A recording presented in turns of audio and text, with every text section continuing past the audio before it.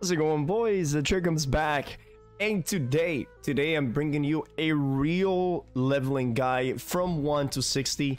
This is going to be by far the best and fastest way to level up in your world right now, as we are.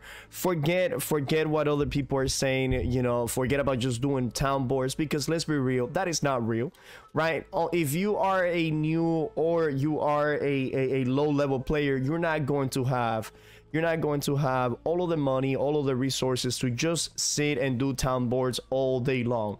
You need at least 60 to 100k if you want to just do towns board and level up from 1 to 60 without having to do anything else. But let's be real, that is not real, okay?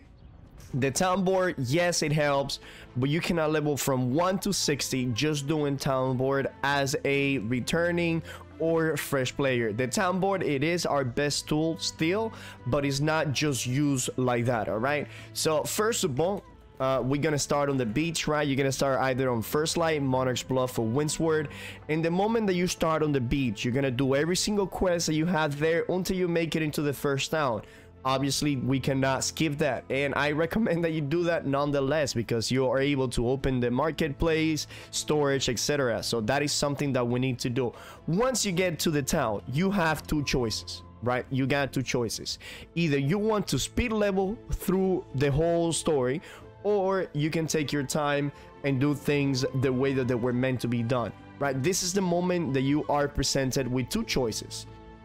Do you want to play the game that way that it was supposed to, or you just want to speed level through all the entire game? If this is your very first time playing the game, I strongly recommend that you do the towns board, but you don't spend all of your resources and time doing towns board, and instead you go to every town, you do every quest, you explore the maps, you explore the game, because it's a beautiful game. It is indeed a very, very beautiful game. It has a lot of cool maps, a lot of cool resources, and if this is your first time playing the game, you will be presented with abundance of content for you to do as a new player. To be honest with you, the best experience that I've had in this over 4,000 hours that I've been playing the game was the leveling experience. Whenever I started playing the game for the first time, I was a solo player. I was never playing with anybody. You can do the entire story solo. You don't need help from anybody. But going through the new zones, discovering the new areas, and being able to farm the resources and slowly making my way up there, that was for me the most fun I had. Now, if you want to skip that because probably this is your second character or you don't care about the storyline, then yes, you can go ahead and do method B, which I will be showing you in a minute. But if it is your first time, like I said, I strongly suggest and guarantee that you go to every town, pick up every quest along the main storyline, and just play the game. And you will feel, you will find love for the game. You will enjoy the game, because more likely than not, what happened to the people that speed level from 1 to 60, now they get to 60 and they want to start doing end game activities, just to realize that you're not even close to start doing end game activities, and now you have to do expertise grind. You need to get your gear, so you're gonna have to spend even a longer time after you hit level 60 to start enjoying the game, rather than just hit to level 60 and boom, immediately start enjoying the game. It's not gonna work like that, right? You need to put a lot of time and effort into your character after you hit level 60 to be able to make it into the late game stuff. So if you don't enjoy the leveling process, and whenever you get to 60 you realize that you need to spend many hours at level 60 to be able to do competitive stuff, you might end up quitting the game because the game is not fun for you, right? I'd rather that you build a foundation first, you know, that you fall in love with the game, that you understand the core mechanics of the game, about grinding, about, you know, farming and making these resources, and just doing that, it makes you have appreciation for the game. But anyways, if you're not interested about any of that, if you're not interested about leveling, you know, the normal way, then this guide is exactly for you. All right, so like I said, you will start in any of these three zones. You will make it into the town. Whenever you make it into the town, even though we're going to be doing towns board, I want you to follow the main story. All right, so this is gonna be your bread and butter for for leveling, right? The main story not only gives you money, it gives you gear, but it also takes you across all of the maps, and that is what we're going to be doing. All right, we're going to be going through almost every single one of these maps, unlocking the city, so you are able to teleport to those cities and do the towns board. All right, so it's gonna go as follow. You're gonna start in one of the territories, you're gonna make it into the main town. Right after you get there, you're going to go to the towns board. After you're done with a couple of quests, go to the towns board, and any quest that you have that it says Explorer Neater, you're gonna grab that one. All right, that is going to be one of the easiest towns board like ever. And then the other ones, like, you know, like healing potions, like such, these they give a pretty good amount of experience. But what's gonna happen is some of these healing potions, they're sometimes a little expensive, so unless you have already money on that character, which you probably don't, unless you have like a main character and then you transfer money to this guy, you know, via one of your friends, then you won't have any money for it. So just go ahead and get the Explorer Neaters and probably hunt the animals. And after that, you will grab your main quest on the city, followed by all of these side quests around the city. The main quests, they're gonna look something like that. The side quests are gonna look something like that. So you're gonna grab all of those in the city, you're gonna go do your main quest, and on the process of doing your main quest, you're also going to do your side quests. Now, why am I asking you to do side quests along with the main quest? Well, the reason is because if you only do main quests, the main quests will turn out to out level you. So by the time you're like level 30, you will be doing like level 40 main quests, and now the mobs are substantially stronger and you will have a hard time. If you do a combination of main quests, side quests, and the towns board quest, you will always keep up par with the main quest storyline. Okay, now whenever you collect a little bit of money, I would like you guys to go to this website. It's gaming tools, new world guides, and cooking. You're gonna come over here for the granular, you know what, I don't even know how to pronounce that word. You can go ahead and just type 50. That way it only shows you from 0 to 1, and then 1 to 50, 50 to 100, 100 to 150, and 150 to 200, right? Why am I picking cooking out of all of the professions? Well, forget about every single other one of the professions, right?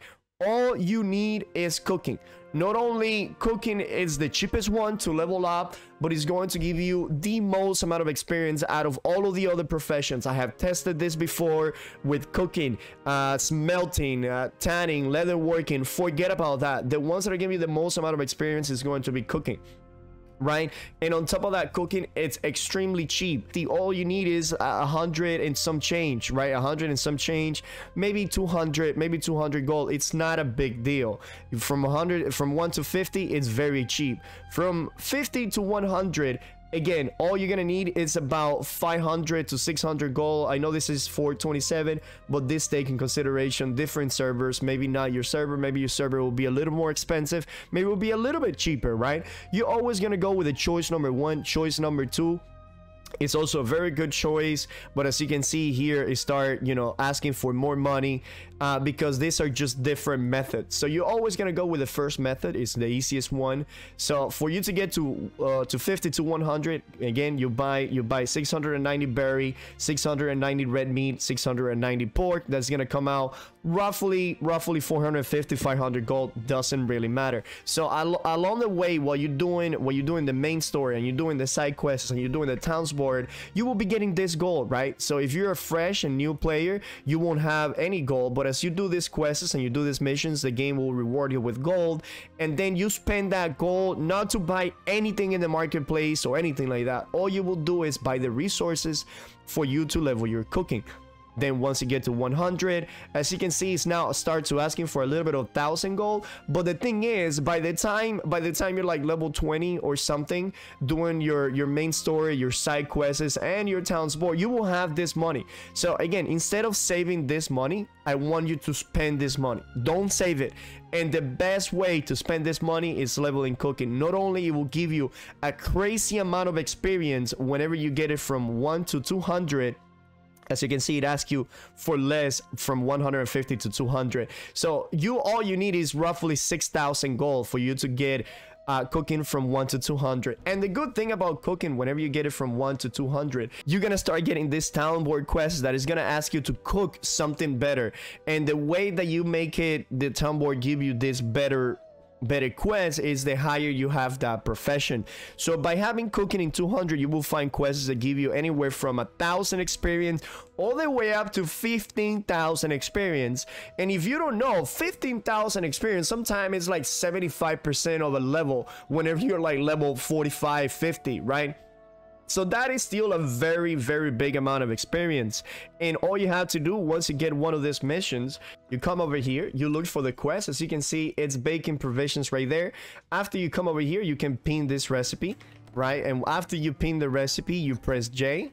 I don't think it will automatically pop on the right side, so you will press J, you will go down to recipes, and you will pin this recipe. That way, whenever you go to the marketplace, you know what you need to buy. So in this case, you need 8 sugars, 8 eggs, and 8 flour. So you go, you buy that, you come over here back to the kitchen, you craft this provision, and this provision. And the thing is, you have chances of making more than one. So the next time this quest pops up anywhere in the world, you will go ahead and also already finish that quest. So that is going to be it, right? You're going to start in one of these starting zones. You're gonna make it into the main town. You're gonna grab the main storyline. You're gonna grab the side storylines, and you're gonna go to the towns board, and you're gonna pick the easy ones like Explorer Neater and maybe kills a couple of boars, turkeys, and stuff like that. You're not going to pick the ones that are very hard or that are very expensive. If you pick the one that is like, you know, 5 large salmon, if you go to the marketplace and you find the salmons, you will quickly realize that the salmons are extremely expensive. You know, they are super expensive. Like sometimes they ask for 5 or 10 salmons, and you don't have 500 to 1,000 gold just to get a couple of hundreds of experience. So some of these salmon quests are just unrealistic. Ignore those. All right, the tadpoles also extremely expensive. Don't worry about the tadpoles. So I only want you to focus mainly on the cooking ones. So do mainly the cooking ones, explore it neater, or kill the animals that they request. On top of that, you're going to be doing the main storyline, and you'll be doing the side storyline. Believe me, you will never run out of quests, and you never will run out of activities to do. And the thing about doing the main storyline is that it will take you from one town to the other. And whenever you get to the next town, that's say you have a new town for you to teleport to. Whenever you are around level 45, you have almost every single one of basically all of the towns discovered. So now from 45 to 60, you can even still do main quests, side quests, but now you have the luxury of teleporting from town to town to town, looking for those good town board quests, right? So if you went to Windswear and Windswear didn't have any good quests for you, don't worry about it. Just ignore them and go to the next town, right? You go to the next town, you teleport there. Once you teleport to your new town, you're gonna go ahead and go to the towns board, and they're gonna have different quests. Why am I saying this? Well, the reason I'm saying this is because the towns board quests, they have a 30-minute refresh timer, right? Right here now it says 1440 because, well, that's already has passed a little bit. So for example, we come to this town. If you have cooking, you're gonna grab the cooking, you're gonna grab the potion, you're gonna grab the explorer needed. You don't need to worry about this one, so you can go ahead and cancel that one. You can grab this one if you want, and then you can grab the fish fillet. Those are rather easy for you to complete. They cost almost no money, and then these are the ones that you do. These are the ones that you do. If you don't want to do the explorer because it will ask you to go out of the town and go to a place, although those are relatively very easy for you to do, but it's okay. You can cancel this one. You can go to the marketplace because you will have a little bit of money by this time, and then you will finish this quest. And whenever you're done with this one, then you're gonna go ahead and go to the next town, and so rinse and repeat. Although this will only work for the current version of the game. Once the next patch, Brimstone Stone, comes out, the towns board are going to get heavily nerfed, meaning that the towns board is not going to be the most efficient way to help you level.